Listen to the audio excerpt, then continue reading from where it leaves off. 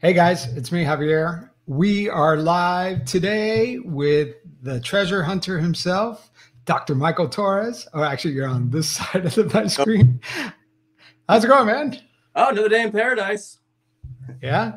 Yeah. It- you are one of the most fascinating people that I've ever talked to, and one of the people that I keep getting messages about. Like, usually I do a story and then it's over, but I still get messages about you. I mean, I've gotten messages from people you went to school with or like college and somebody who thought your baby mama, I don't know. That's a new one. Yeah. So, but yeah, why do you think people are so fascinated with you, man? I have no idea. Honestly, I don't think I'm that interesting. Well, first of all, you wear a fedora. Is it a fedora? Is that Yeah. technically the technical term? I'm not a hat expert. Yeah, it's a fedora. I've always worn them. Yeah. I, Hey, it's a good look, man. You can pull it off. And behind you, who's that? that is a seated portrait of Napoleon as a second lieutenant. That's an original. That's very few seated portraits of Napoleon around, and I actually got my hands on one. That's awesome. And you were showing me earlier all these artifacts that are in your room, and you say you have something that's older than Christ. Yes, I have Roman amphora that is about 11 years older than Christ. Do you want me to show you? Yeah, sure. Why not? If it's not going to ruin your setup. Nah, it's fine. So it's this big vase, right? Yep. That predates barrels. So this was the original cargo container of the ancient world, and they would sit them in holes of ships, and they were shaped in such a way that they'd actually locked in together. So look at the top, they're made to lock in. So it was a sturdy and careful way to transport goods. Most likely, this probably either carried olive oil, it may have carried grain or wine. I actually fished that off the Aegean Sea at an old Roman wreck. Yeah. You know what I want to focus on today is, we had 4 episodes on you, and I don't do 4 episodes on just anybody, but even 4 episodes, we didn't get into half of the things that you've told me about during our conversations. We've spoken many times, and each time you have this fascinating story to tell. And, one of the ones that, and we all know you for, like, on the show, we talked about this thing, which is the Peruvian death mask that was famously talked about in the podcast. But I don't know if people actually ever got to see it. It's a podcast. But tell us about the mask itself, and what do you think it's made out of and all that? Well, we know what it's made of. We've actually run tests on the metal. It's mainly copper, but it has a lot of iridium in it. It has about 11. And what is iridium? Where does that come from? Iridium is a non-terrestrial metal, so it came from most likely a meteorite. So there is large deposits in Bolivia of iridium. So it either was unintentionally put into the mask because they're associated with alluvial deposits of gold. So it either came from there and it was an unintentional addition to the mask, or they saw a meteorite come down and they thought it was a gift from the gods. So they had taken it and pounded it into a mask, basically a crown jewel of a pre-Incan civilization. That's awesome. In the middle, what you're seeing is the likeness of the Pan-Indian creator god. His name is Viracocha. So the stories are very similar to ours. They had a great flood. Viracocha breathed life into giants and rocks. It's very similar. And there is a pre-Incan town in Peru, Tiwanaku. And the Gateway of the Sun is a massive monument that they have and the image of Viracocha in the Gateway of the Sun is almost identical. It's almost. That's pretty cool. Yeah. And because of you, I've spoken to these professors and people who study this stuff, and it's really fascinating. For me, that is a fedora, Chris, for sure. It's genuine. No, but for me, Peru is like the #1 spot on my bucket list, man. It's such a great place. Peruvian food is my favorite. the beach, the mountains. It's going to be awesome. But this mask of yours, right? Mm-hmm. This thing that you were holding in your hand right there got you into a lot of trouble, right? Yeah. Yeah. So I had it looked at by archaeologists, and I sent pictures of it over to Harvard. I sent pictures of it over to Columbia University and Tulane, and they all said the same thing. It's pre-Incan. Columbia, I said it was Moche. Actually, Harvard and Columbia said most likely it was Moche. But we don't need to rehash old controversies. But let's put a lid on this thing. So what happened? What happened with your battle with Seafarer? Where did that go? Cases dropped. They dropped the case. So, yeah. But that doesn't mean you're scot-free, right? You've talked to me about some things before we get into all the other discoveries. You reminded me about some of your other troubles that you've had, places that you're not welcomed in. Turkey or Georgia? Georgia. But yeah, we'll talk about Turkey too, because I don't think we got into that. Yeah, I was expelled from Turkey. Who isn't, right? Yeah, right. So we were a buddy of mine and me and myself, Italy, and we had a little bit too much to drink. No, excuse me. We were in Greece, and we had a little too much to drink, and we decided we wanted to go see the Hagia Sophia, which the Hagia Sophia is a basilica that's now a mosque that was built by Emperor Constantine. And down the street from the Hagia Sophia is the old Roman district, the bar district. And under these bars, they have old Roman catacombs or Byzantine catacombs. I had a little too much to drink. I somehow got into the catacombs. Some stuff may have come up missing. I don't know. But they didn't like me doing that. So they kicked me out. What about Georgia, the state? Can we talk about that at all or no? Not. I noticed you dodged that, so maybe we shouldn't talk about that. But let's just say that Michael's exploration in Georgia didn't go so well. Let's move on to some other discoveries that we didn't get to in the show. What's this thing that we're looking at right now? So that is an early 1800s luggage tag. So I had discovered a Confederate blockade runner in Charleston Harbor, and not Harbor, Charleston area vicinity, out at sea. And I found a lot of silver coins, Confederate silver coins. They were all minted in New Orleans. They all predate 1864. And I found some British coins too that were thrown in the mix, or earlier coins. So I assumed that the British were on that ship. But then I found the luggage tag, and then I started doing research on the names, the places in England, and the name is associated with a British intelligence officer that has ties to the HMS Terror. Now, I'm not saying this is the HMS Terror. The HMS Terror went down in the Antarctic when it was decommissioned. But this wreck, and it's dated April 1815, which was in the same time period that the Treaty of Ghent was signed that ended the War of 1812. And this gentleman was associated with the British intelligence services. So to me, that tells me it seems like that was a clandestine mission that went awry, because there's no record of a ship sinking in the vicinity of Charleston or in Charleston Harbor during the War of 1812. So it went. That's kind of cool. Wreck. Well, so there are some other things that this story is pretty cool. This was Anne Bonny. Tell us a little bit, I know you're a hardcore history geek, but tell us a little bit of context about who Anne Bonny was and what you found. Anne Bonny, a lot of people associate her with being one of the first transgender pirates of record. And she was a pirate queen. She was one of the few women, her and Mary Read were one of the few women that actually went out and pirated the sea.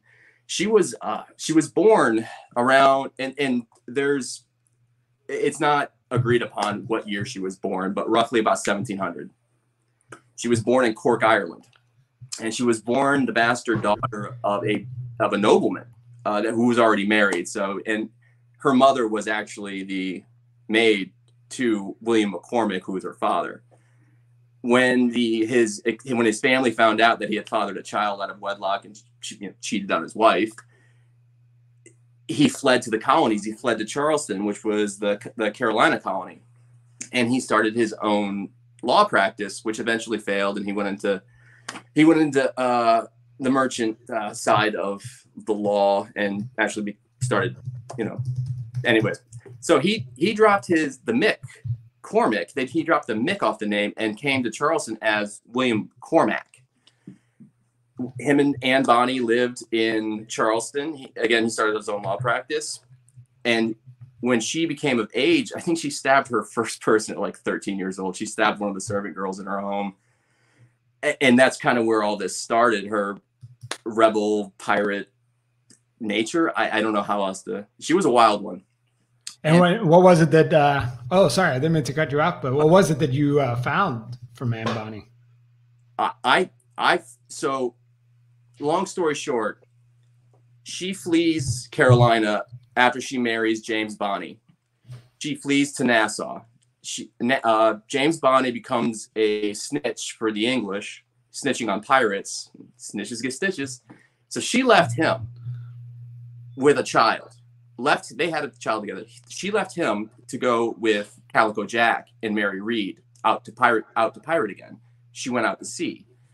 Her, Mary Read, and Calico Jack had a three-way relationship together, and both Mary Read and Anne Bonny were pregnant at the same time with Calico Jack's child. Now, they had just attacked a merchant vessel full of gold.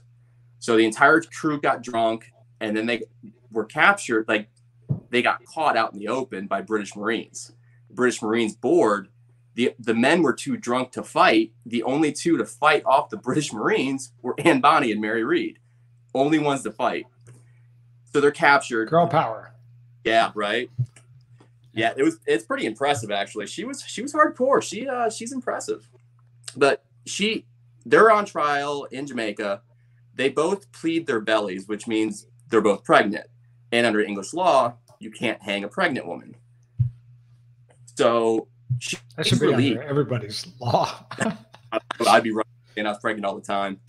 Right. I get a jail-free card, I'm done. So Mary Read dies of either dengue fever or yellow fever in prison, but Anne Bonny's released. And we think her father used his political sway to get her out. When she leaves Jamaica, she disappears to history. She just disappears. No one, history does not hear from her again. Well, my team and I, we may know where she is. We know she got married when she came back to Charleston. We know who she married. We know she had 6 more children. And we know what name she's buried under. And we know. Oh, really? Buried. Are you going to share any of this stuff, or is this like a future? It's future, but that you're going to have. Everyone thinks it's Charleston. It's not Charleston. She's not buried in Charleston. And she's not married, and she's not buried under Anne Bonny or Anne Cormac. Well, interesting. So, hey, while we continue our discussion, if anybody has any questions for Micheal Torres, hit us in the chat. If you're joining us on Facebook, remember, subscribe to the Pretend YouTube channel, where every now and then we're going to be doing live interviews like these. But yeah, so the next thing that I wanted to talk to you about was, let's see, how do I do that? Oh, I messed it up. I was going to talk about Sherman's March to the Sea, and then I completely, instead of clicking on it, I took out the picture. But go ahead. So tell us about Sherman's March to the Sea. So when you treasure hunt or you try to explore history in any form, what you want to do is you want to follow routes of the army. You want to follow conflict or trade. Conflict or trade is what you want to follow. So if you follow the Union Army march to the south into the Western theater, it ultimately ends with Sherman's March to the Sea. Now, and who's Sherman? And we just jumped in there. Who's Sherman? Tell us. Sherman was a Union general, and he was General Grant's right-hand man. And Grant and Sherman had a very good relationship as field commanders. And Sherman's famous for saying he looked I looked after him when he was a drunk, and he looked after me, and I'm paraphrasing, he looked after me when I was crazy. So he was the first American general to really embrace the total war, make the enemy hurt so bad and bleed them of resources to the point where they cannot fight. Now, the way he did that was he burned everything. He razed the ground, burned plantations, any enslaved person he came across, he freed. And he's not the nicest guy in history. He did a lot of controversial things. The massacre at Ebenezer Creek, Ebenezer Creek for one, that was pretty bad. He got his army across, and contraband, which was freed people that was following his army, were left on the other side, and he burned the bridge, and he left them over there for the Confederates to massacre. But his only goal was to win the war, and he burned a path through Georgia, and he used deception. He used his cavalry really well. He moved a large army, very quickly and very far. And he's given a lot of credit for helping end the war between the states. So I'm following his army, and I'm following the march down to see what they left, and if we can get any insignia or any unit names out of there, we could prove that we're on the right trail. So where did you start? I have the map up.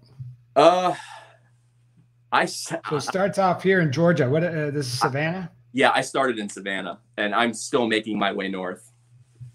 That's awesome. Dude, so many things. It's so funny because like one person in the chat goes, Javier, I really want to support you, but this guy thinks so highly of himself. Do other people, is it just my listeners who think this, or do other people come across you and be like, hey, this Micheal Torres guy, he's like, is he a history buff, or is he just, talking big talk? I just get called an arrogant prick. Yeah. But is that like a thing of the trade? Like if I hang out with a bunch of journalists, they kind of have their own flair. Like is that part of the history game? Yeah. I don't know how many archaeologists you guys have met, but they also think pretty highly of themselves. Yeah. And I never claimed to be an archaeologist. I'm not. I just love doing this. Hey, so Amanda on Facebook she says that she thinks you're intriguing and she's hooked. So you see, it's a mixed bag. Yeah. So she said you're intriguing. So this is good. So we have a mixed bag. One person can't stand you and the other one thinks you're intriguing. So, hey, 50-50, you're good. Story of my life. So, all right. So one last thing what was that? I'll put it next to my mommy issues. That's right.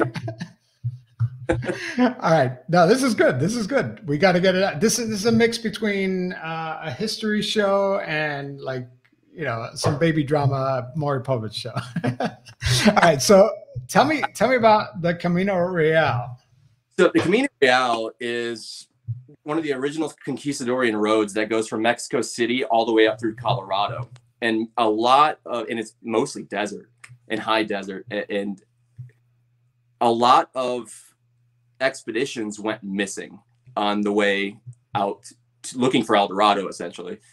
And a lot of them went missing. I've counted up to, I think, 15 already. And I know there's more. And I know there's mention of more. And it's when you're looking for history, you look for certain traits, like mostly geographically.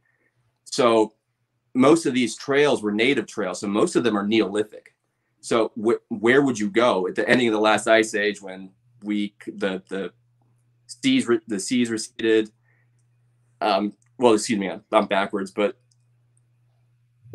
so roughly about 100,000, 150,000 years ago is kind of where, these trade routes were established or began to be established with, the Clovis men coming down from the Bering Strait. So a lot of these are of the same period. And what do all humans need, especially in a desert? Water, right? Water. Follow the old watering holes. And you're not going to stray far from that. not unless you want to live. And I'll give you a really good example. So in through New Mexico, there is a little plateau called Inscription Rock, and it's in Malpais, which means in Spanish the Badlands. It's the only water for a significant amount of miles or a radius. It's the only water that is available. So everybody went there and they inscribed their name from the 1700s all the way to the early 19th century. So I think it's a good theory, and it makes sense. And you'll find stuff all around it. I might find mummies out there. I don't know. I never find gold or silver, but some Conquistadorian armor. But it's amazing because you're on all these expeditions, and you and I have always said that all these stories, if they're true, would make a fascinating like Discovery type show. I mean, these are what was that? You've seen the video. Yeah. And, but I can't help but wonder, what do you do when you find these artifacts? Do you keep them for yourself? Do you sell them? Is that how you make money? It depends. If I really like it, I keep it. If it's really historically significant, I keep it. If it's like a bar of gold or a bar of silver, I'm going to sell it because the intrinsic value is just there, And I've found silver bars, silver bullion. I found gold bullion, and I typically sell it. If I find coins, I keep them. Like on that Charleston wreck, I kept those coins. The Confederate blockade runner, like I had on a hat of seated liberties, just tons of them. That's awesome. I meant to tell you, I was just in the Treasure Coast just a couple of weeks ago, actually, or last week, and I meant to FaceTime you or something because I was like, this is the area, right, where all those ships sank, and off of that coast. Yeah, right? 2 treasure fleets, one in 1733 and one in 1715. So it's not uncommon for like a kid to dig up and find something, right? Oh, they do it all the time. All the time. Yeah. Pieces of 8, pieces of 4, reals, bullion, a lot of jewelry, ordnance. There's cannons all over the place. It's just it's a graveyard. It's a tip of the Bermuda Triangle. It's a ship graveyard. The Straits of Florida are just littered with shipwrecks. Well, I want to take this moment to do a shameless plug for myself. So Criminal Conduct is coming back next week. For those of you who are watching this, it's coming out April 16th, and it's our 2nd season. It's going to be awesome. So, and also subscribe to the YouTube channel, those of you who are on Facebook. But hit us up with some questions. Seriously, Micheal Torres is here. How many times do you have a treasure hunter live where you could ask him anything, So tell me, man, like, what was it like? We talked in the show about how you got into this, and you were telling me that your mom was into antiques, and that's kind of how you got into it. But you're like a real history buff. I mean, like, what? Tell me a little bit more about that. I grew up in Charleston, and by American standards, it's an ancient city. And it's a port city. It was the largest city and the largest port in the colonies at the time. Well, previously it was one of the largest ports. Yeah, it's a deep water port, and it's naturally protected, but it's old. It's ancient. It was a medieval city. It was established in the 1600s. It's ancient, and you will find stuff everywhere. I found a 40-pounder in the harbor when I was scuba diving when I was a child. You'll find Ming Dynasty pottery everywhere. You'll find Civil War rounds. You'll find Revolutionary era rounds. You'll find a ton of stuff at the swamps. Francis Marion was there. General Lincoln was there. There was plenty of battles fought all the way down through James Island, all the way to Savannah, and from Mount Pleasant. I mean, all the way inland up the Santee, up the Cooper, even Fort Dorchester. That's colonial.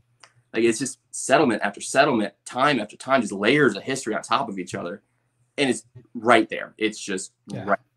That's true. Yeah. I mean, those cities are so beautiful. Savannah, Charleston, even St. Augustine. I spent a lot of time there for my other show. I'm going to get to Amanda's question real quick, but it reminded me about the pirate tunnels. We didn't talk about it because I couldn't get it into my presentation. But so in Savannah, you found these pirate tunnels, and Charleston. Charleston. Are these well established? Like, can anybody go to these pirate tunnels? Or where are they? Or is this a secret? No. So Charleston was originally a walled city, and a lot of the harbor on the Cooper is all landfill. So they filled it in to extend the docks and the land boundary. So the tunnels are going to be within the old walled city, and every once in a while, a construction crew will accidentally uncover one, but you're going to have to dredge it out. So you have to wait for them to dredge it out, and then you can get under there. It's the entrance I found was near King Street. I'll say that. And it was accessible. Is it now? I don't know, but we have a pretty good idea of where they go and where some entrances. Yeah, I mean, I watched video. You have video. I just couldn't play it for some reason, but you have video of what appears to be a tunnel, and you're in it. But let me ask you, like, pirate tunnel. Like, what was the purpose of these pirate tunnels? It was a smuggling tunnel. They call it pirate tunnels, but smugglers. It was a way to get around tariffs. It was a way to, if you wanted to get out of the city. It was just the black market. It was economically driven. So if you wanted to smuggle anything without paying a tax, if you wanted to smuggle yourself out, if you wanted to not be found, or you were going to do something nefarious and you didn't want people to see you traveling, you just ducked down to the tunnels and you were gone. That's cool. Amanda on Facebook has a question. Do you know anything about Billy the Kid? I know about him. Yeah. Yeah, but not, you haven't personally done explorations on him? No, not yet. That'd be fun though. So Melissa with Moms and Murder wants to know, what was your first treasure find? Ever? Yeah. That 40-pounder. Oh, the 40-pound cannonball? Is that one? Yeah, in Charleston Harbor. I was like 11. That's cool. That's awesome, man. I mean, you have such crazy stories. I know that I wouldn't be surprised if I keep getting emails, about you, and you're such, you're like a lightning rod. People, have so many opinions. But what's next, man? What's your next find? Without giving a location, I am looking into the colonial expansion to the west. So what was once considered the frontier, I want to travel the old Native American trade routes, and through, again, what was once the frontier, and see what I can find. See if I can find any evidence that, because I know that the French and Indian Wars were there, the American Civil War, the Revolutionary War. These areas saw a lot of action when we were such a young country, and even when we were just a colony, it saw a lot of action, and it has a lot of big historical names associated with it: Daniel Boone, Jim Bowie, just a lot of these figures that were larger than life, but maybe we don't know that much about their personal life. We know the stories from the newspapers. So you're going to actually do the hike yourself, okay, or are you going to drive, or what are you going to do? You're going to walk it? Yep. 16 miles a day. My crew has gotten to the point where we can do 16 miles a day on foot. That's awesome. I have you just reminded me, I have a high school buddy who is on Instagram right now. He walked from Miami, and he wants to walk all the way to Utah or something like that. He's like, what? Instagram every day, and it's pretty cool. He's in Alabama now. So I'll if I remember his handle, I'll put it here so you guys can follow him. I got a question from Chloe over on Facebook, who says that her husband is a huge Oak Island fan, and she's wondering, or he's wondering, if you have any thoughts on that mystery. I think what they found was an old filtration system. I think that was a water filtration, an ancient water filtration system. But I think it's because of the palm trees and the amount of the type of rubble, amount of rubble that was in those tunnels, and the fact that when they collapsed onto them so fast. My personal opinion is that I think it's an ancient water filtration system, because I don't think there's a lot of fresh water on that island. So Oak Island, if I remember correctly, is that near Nova Scotia? Yeah. I'm not. Yeah. You see, I'm very proud, but that's all I remember. And I remember that there's a mystery. Tell me about it again. They believe that the Knights Templar, after the 1300s, the French king ordered their, basically it was the French king ordering their execution, but the Vatican sided with them because they were extremely powerful. They had come up with international banking systems. The French king owed them a ton of money, and he wiped them out one day. And that's where we actually get Friday the 13th as an unlucky number. Ah, nice. I didn't know this. Well, Amanda on Facebook says that stop by El Paso anytime. You have a place to crash. So there you go. I'm up on that. He might hit you up on that. Man, it was so awesome to have you here. It was cool because, it was like a history lesson. I know that you and I have talked about a lot of these finds offline, but it was cool to kind of bring it all back and share with the audience things that you didn't hear on the episode. And if you are curious, if you're just stumbling on this right now, you don't know who Micheal Torres is, and you haven't listened to the episodes, it's called The Treasure Hunter on Pretend. You can find it. 4 episodes. Really fascinating. The guy is, it's all about this battle between this penny stock corporation that is a treasure finding company, and Micheal Torres, who claims he found this Peruvian burial mask, and the drama that ensues. I got to tell you, I was worn out by the end of that. I was worn out. Yeah. I remember having conversations with you after each episode and being like, this guy, I was always nervous, like, hey, Micheal, what'd you think about this week's episode? I thought it was pretty good. Yeah. Which is funny because I would have never thought that you would think that those episodes were good, because some of them were critical about you. If somebody's not talking trash, you're not doing it right. And is that because I see that, some people live by that motto, that, hey, any kind of attention is good attention. And so you didn't mind that at all, huh? Well, it's more of a fortune favors the bold kind of a thing. If you're not getting hated on, you're not doing it right, especially in this line of work. And you're doing it right, apparently, because getting a lot of hate, but a lot of love. I think Amanda offered you a place to stay. So I think Amanda, thank you, Amanda. Yeah.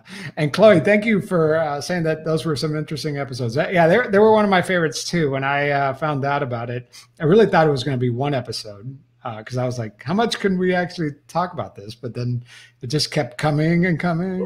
Oh, yeah. It got hairy there for a little bit. Yeah. I'm glad. You were like, there's no way this could be true. And it was like, oh, this is true. Well, yeah, I mean, a lot of the things with Seafarer was interesting. Actually, I would love to check on their stock. What is their stock? Are they still around right now? Let's do a live check. I should have done this before the show. What was that? FRX.